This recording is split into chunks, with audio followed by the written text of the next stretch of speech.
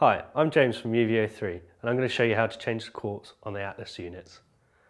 Firstly, we need to turn the power off and remove the lamp and get all the electrics away from the water.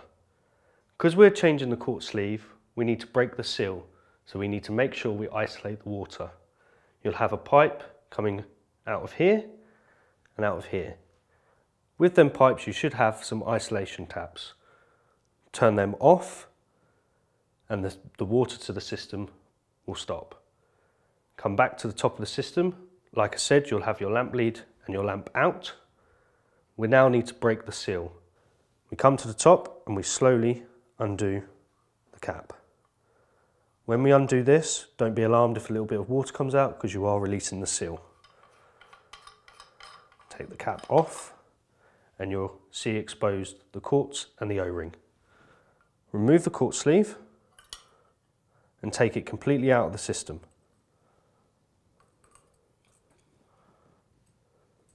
There'll be a spring at the bottom of the system. This helps with the bayonet of how to change the lamp and hold the lamp in the system. Once we have the quartz sleeve out, you can give it a clean or you can replace it for a new one. Like this system here, if you have a UV sensor on the side here, it's always good practice when you've taken the quartz sleeve out to remove the sensor head from the side of the unit, give it a good clean and pop it back in.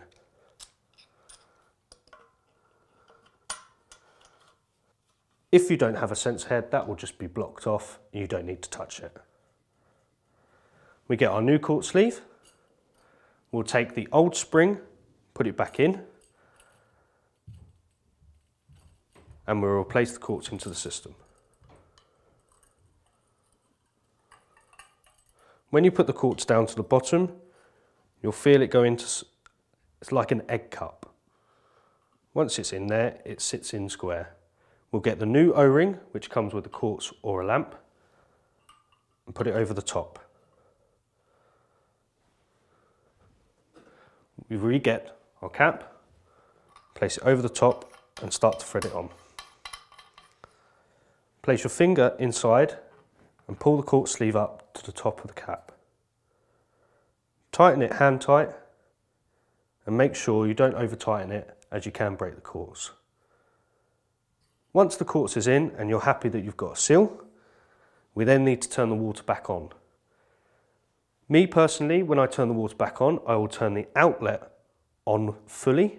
So this will be the top one. Follow your pipe, turn that on fully. And the inlet very, very slowly. We turn the water back on slowly as we don't want a surge of water going in, and if there's a problem with the seal, it breaking the seal. We turn the inlet on nice and slowly, let the system fill back up, keeping an eye on your seal. Once we have a seal and there's no leaks, that is how you change the quartz sleeve.